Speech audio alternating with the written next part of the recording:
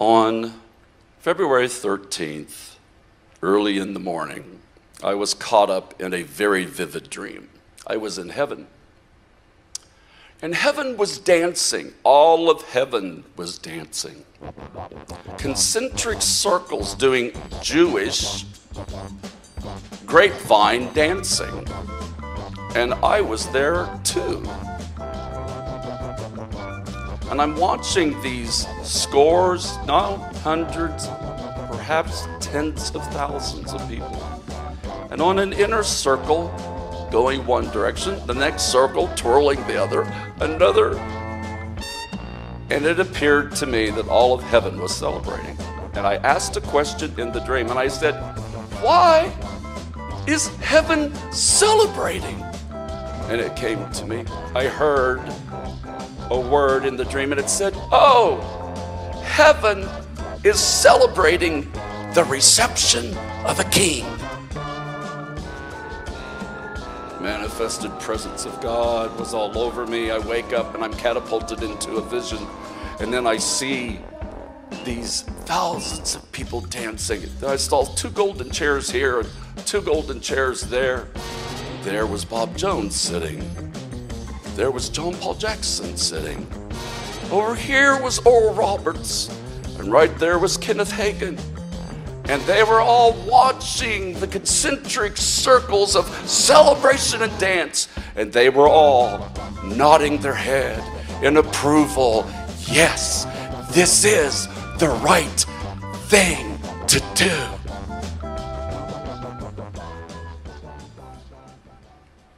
I woke up out of the dream, went into the vision, and then I reached to my phone, and I had a text from a man named Dan. I read the text, and it read, our friend, the Lord's servant, has just slipped beyond the veil.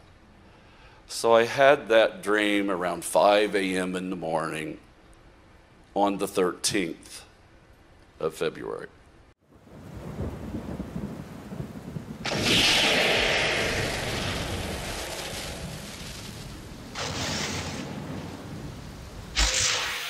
Hello, everyone. Welcome along for Truth. My name is Daniel Long.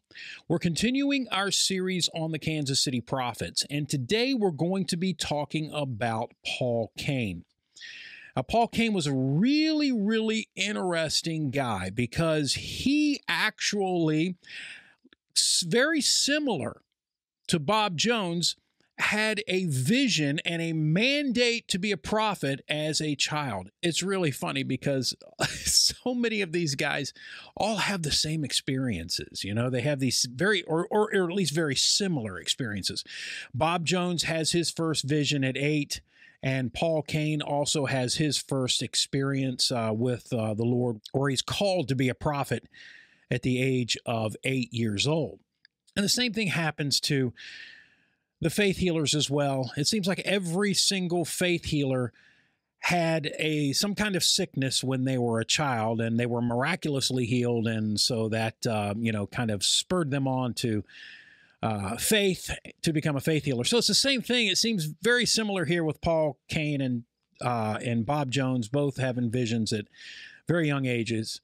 So Paul Cain was born in 1929. And he says that he was converted at the age of 7 years old. And he says it was a miraculous conversion, and that after that his heart was changed, and he just fell in love with Jesus. And he would go out early in the morning, 4 o'clock in the morning, in the fields, and he would pray, and he would just talk to Jesus. Well, Paul was commissioned as a prophet, according to Paul, at the age of 8. The Lord seemed to appear in the room, and the room was just illumined with a light above all the brightness of an incandescent light or the candles, and it was amber and just filled the room. It looked like liquid gold that you could see through, or amber color. And so I knew the Lord was going to do something. I thought he was going to take me home before I got in trouble or something, you know. So anyway, I pulled the cover up over my head and began to violently tremble, and the Lord spoke in an audible voice and told me why He had healed my mother and what I was called to do. And at that time, I did not know anything about my mother's healing because she used great wisdom. She's a very wise woman, and she felt that I should not be told. She determined not to tell me about my calling until the Lord dealt with me Himself, and then she would tell me. So this is what was going on, and the Lord told me what I was called to do, and that I would never, be the same again. And so this angel supposedly called Paul to the prophetic ministry, said he was going to have a ministry like the Apostle Paul, and he was going to be preaching the gospel. Now, supposedly, he had no idea that his mother also had a visitation from the Lord. He claims that his mother and his grandmother and his great-grandmother all had the gift of prophecy. They were all gifted in the prophetic. She was in Baylor University Hospital in Dallas, which, of course, is a Baptist hospital. And they find that she has these multiple afflictions that could, any one in itself, prove fatal. So they pronounced her a hopeless victim of cancer, told her that she had never lived near the time for me to be born, and sent her home to die. Well, the angel of the Lord, my mother said it was the Lord who came to her, but we all know that the angel of the Lord in the Old Testament is the Lord Jesus Christ. But the angel of the Lord came to her and put his right hand on her shoulder and said, "Daughter, be of good cheer. You will live and not die. And the fruit of your womb is a male child. He shall be born in perfect health, and you're to name him Paul, for he will preach the gospel with the anointing and in the spirit of the apostle of old." And so my mother was instantly healed. Of course, this was many months later after she was sent home to die. She wasted away. And the tuberculosis, they used to call that consumption simply because it consumed the lungs. And she was in a condition where she would sit up in bed, being propped up in bed, and cough up chunks of her lungs. And she could not speak above a whisper. But when the Lord appeared to her and told her she'd be healed, live and not die, she'd have a baby boy, well, she started trying to shout and praise the Lord. And my father thought she had lost her mind, not compass mentis. So he went across town. We didn't have a telephone in those days. And he went to get the doctor, the family physician that hadn't seen her in 8 months, and thought she was dead. So the Dr. Armstrong came in, and here my mother was sitting up in bed, lifting her hands above her head, which was impossible, shouting glories and hallelujahs in the name of the Savior and the Healer, deliver the world. And the doctor was a member of a group that didn't believe in miracles. And so he said, "Mrs. Cain, lie down and save your strength. You're dying." And this is where I got my sense of humor. So I'll blame it on my mother. She said, "Doctor, I don't need any strength to die. And if I am dying, won't you please let me enjoy myself?" Yeah. But she said, "I have news for you. I'm not dying." So the Lord Jesus Christ, whose I am and whom I serve, stood by me and touched me and told me I'd live, and I'm going to have a baby, and he's going to be a boy. He's going to be in perfect health, and I'm going to name him as the Lord instructed me, Paul, for he'll preach the gospel like the Apostle Paul of old. I've got a very interesting article from Christianity Today. I actually downloaded the PDF of that magazine. It's from January 14th, 1991, and the article is called Seers in the Heartland. You can see that right there on the screen there. I'm going to scroll down here.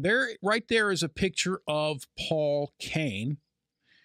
And that's that's the artwork there. But there is something, and there's John Wimber, Paul Cain, and Mike Bickle. But there's something that I want you to see here. Like Jesus and the Buddha, Cain's legend begins with a miraculous birth. Pregnant in her mid-40s, suffering terminally from tuberculosis, a heart condition, and cancer, Cain's mother was purportedly visited by an angel who promised that she would be healed, that she would bear a son, and that he should be called Paul, because he would have a ministry like unto the Apostle Paul. My great predecessor, Cain smilingly calls him. The angel gave her a sign that this prophecy about her son was true, that she would live an unusually long life.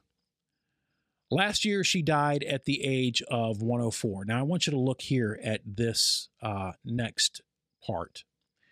Cain received his first visit from the Lord when he was 8. Remember, I told you that. The Lord told him he would have a great ministry if he kept himself pure. Paul Cain had alcohol problems and he was living a homosexual lifestyle.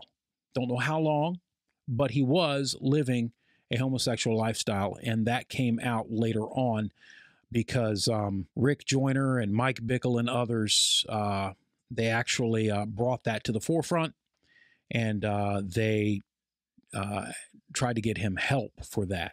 And at first he denied it, and then he did admit that.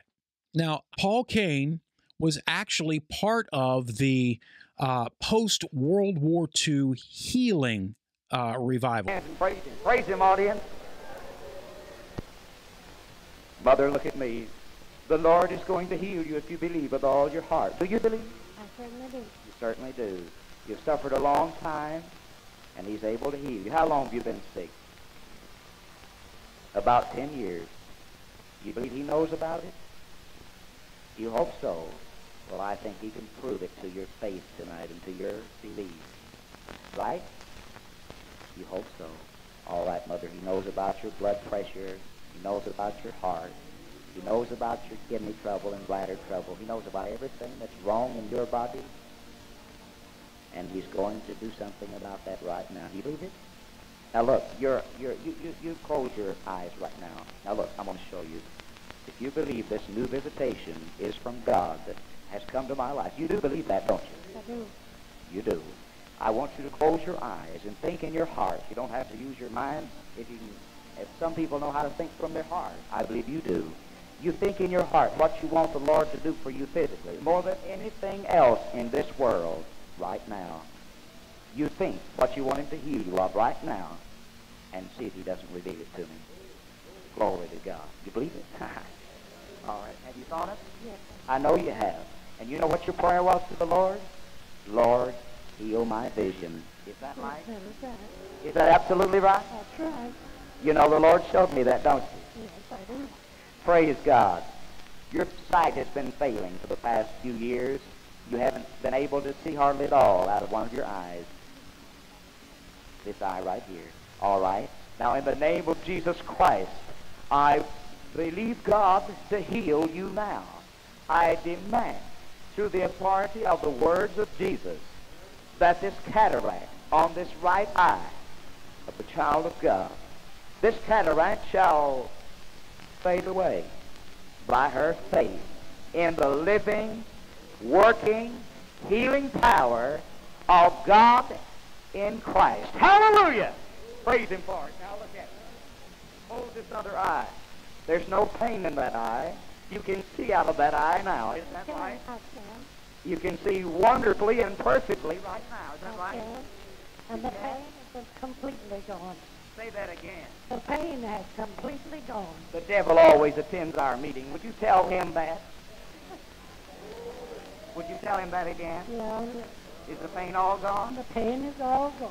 And you can see? I can. Praise God. What are you waiting on? Say a hallelujah. God bless you, Mother. Well, he was one of the revivalists. He knew William Branham.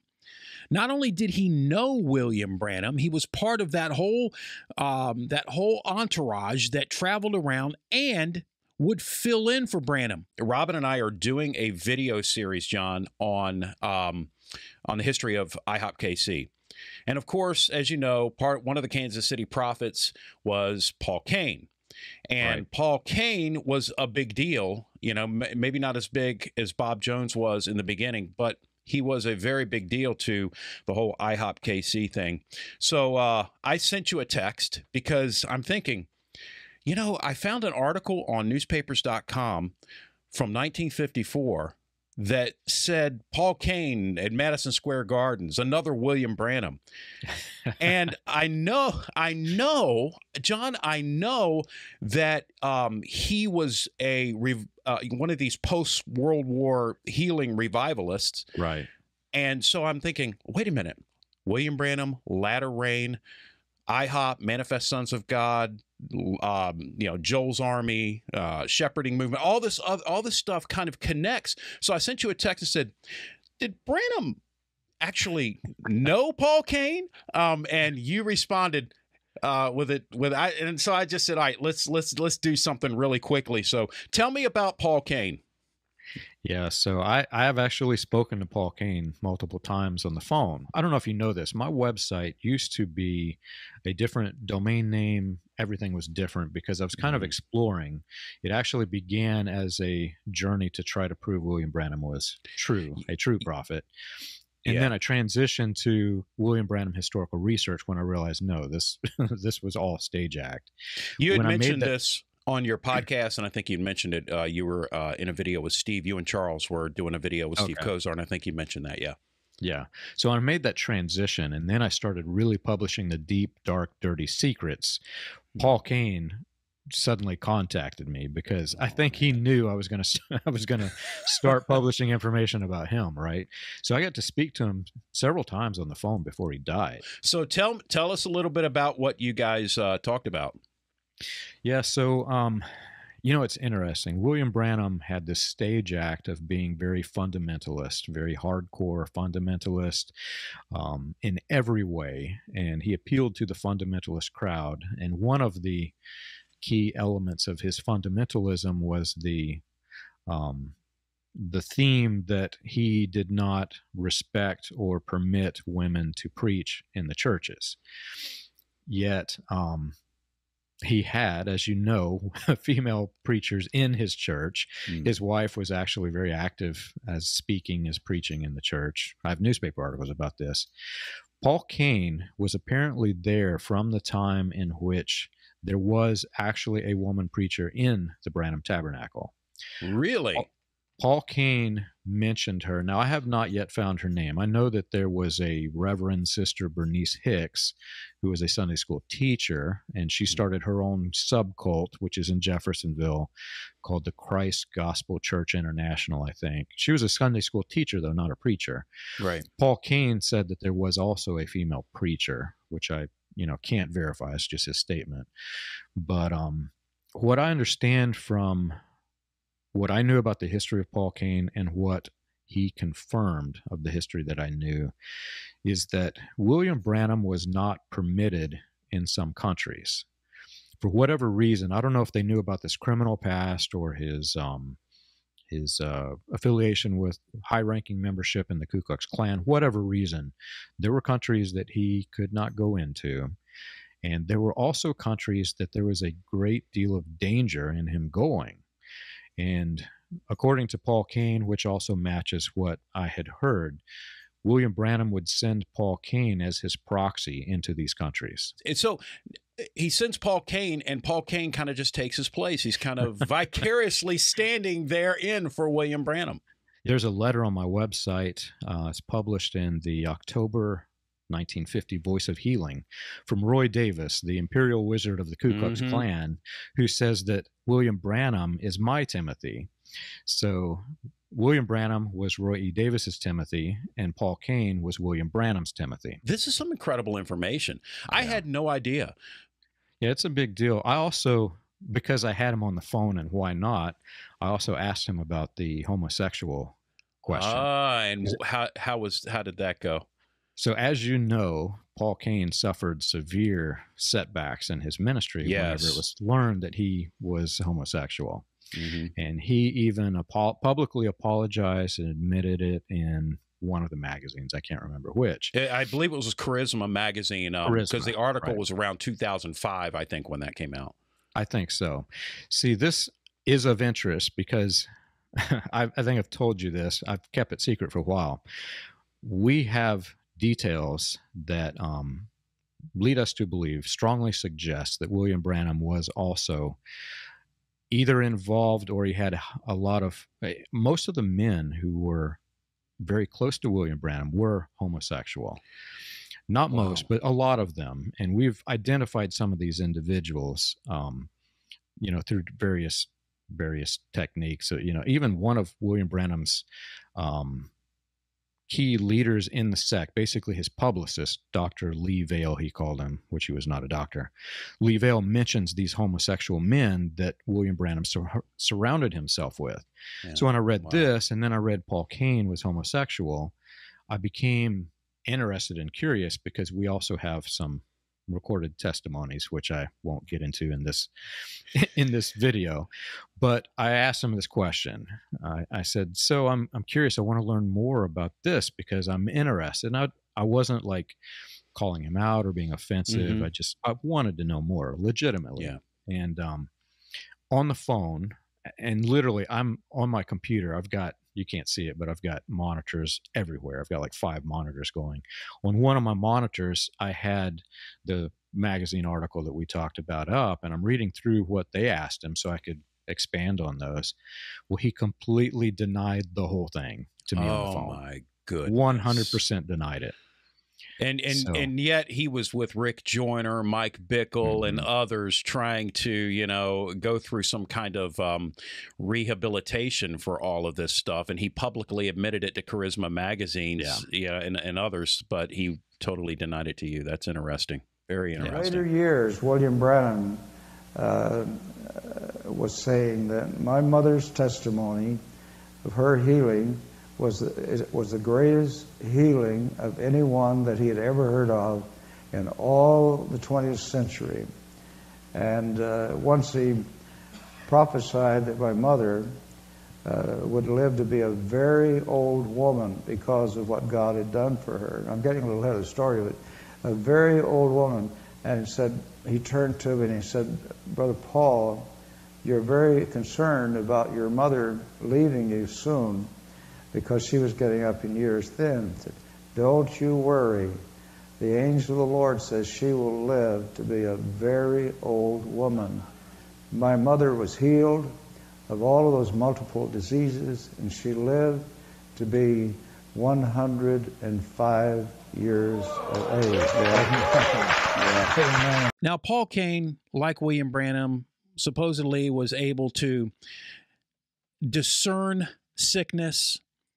But not only that, he was also supposedly able to discern sin. Well, when I take a step back and look over the last 40 years, I'll make it's a pretty strong statement, but it's a true one. Bob Jones and Paul Cain were, in my opinion, having looked all across the world many times in the charismatic movement, the prophetic movement, I have never met or seen or heard of any ministries of the level of those two men, and that of the accuracy and the profound clarity that came through those two men. And when you brought Todd Bentley and I together, the angel of the Lord said, you found what you're looking for. This is a man without guile, just as the man was up in the tree, and what was the man? Behold, Zacchaeus. Paul. Nathaniel. Behold, Nathaniel, in whom there is no guile. And I couldn't believe it when people were criticizing Todd, that surely he had some kind of guile in him. And the Lord spoke to me as clearly as he's ever spoken before. And I've stood by the notables and the greats that had the greatest healing ministry of all times. And I've never met anyone that has the integrity and the possibilities of leading this thing into a worldwide revival. But here's the point that would matter to some of you who do not know them or have never seen them. God supernaturally put both of them here, and this was a top priority to both of them, the future young adult worship and prayer movement that would emerge in the days to come. And when I look across the earth, I mean the whole earth, the two men that I don't know that, I mean, I'm sure there's some folks out somewhere I don't know about, but I don't know of any that had this kind of accuracy and magnitude of revelation. And I just want to confer and bless whatever I can do, whatever God has given me to do. I just place myself in an available position to hear from the Lord and to transfer and give to my brother who has given so much to others and so much to me. Everything you've ever deposited into my life that I didn't know how to give away, I'm giving it to my brother tonight to carry on this revival until the stadiums all over the world have been catching this and have been carriers of it and taking it from one end of the world to the other. And thank you. I've met the new breed here tonight. But the Lord sent them here for such a time as this to help us in the early days, but most of the things they said are yet future. They're yet future. They're our story. There are a lot of stories about Paul Cain, very similar to the stories you would hear about William Branham, where Cain could tell you information about yourself that only you would know. Things like your address, where you live, the sickness that you were struggling with, or even the sin that you were struggling with or that you had committed. Now, folks, a lot of this stuff was just pure parlor tricks. Now, I want to read you a quote from J. Lee Grady's book, What Happened to the Fire. It disturbed me that almost everyone who received these prophetic directives was part of the full-time staff of ministry sponsoring the conference. It also seemed puzzling that all the information Cain received, ostensibly received from God, was printed in a staff address directory that I knew was easily accessible to conference speakers. Surely Paul Cain would not have studied that list prior to the meeting, then recalled the names and numbers to make us think he had revelatory powers. Now, in the article where this quote comes from, it says this: later on, Grady would interview Cain, who stressed no one has ever proved that he obtains information from any source other than God. Grady also followed up on some prophecies given and discovered that the ones he checked, most of these predictions not only did not come to pass, some had actually proved to be quite the contrary. When asked for an explanation as to why these prophecies had not been fulfilled, Cain dodged the questions, but through a friend denied any wrongdoing. Now, back in the early 90s, a Assemblies of God pastor by the name of Ernie Gruen preached a sermon called Should We Keep on Smiling and Say Nothing? And this sermon really got a lot of attention because in this sermon, Ernie Gruen exposed Mike Bickle and the Kansas City Prophets. Paul Cain, of course, as you know, being one of those prophets. Gruen ended up writing a 220-some-odd page document. It's online. You can check it out if you'd like. But Ernie Gruen quotes Paul Cain in his report as saying, "When I was a young man and first received the anointing, I could smell cancer. I could smell a demon. I could smell different types of sin.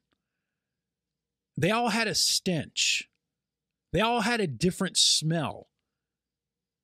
They were identifying themselves. You could smell infidelity and adultery." Very ironic from a man who struggled with and participated in the sin of homosexuality. In the next episode, we'll be discussing Paul Cain's time in Kansas City at the Kansas City Fellowship with Mike Bickle and the other Kansas City prophets. But for now, let me just say this.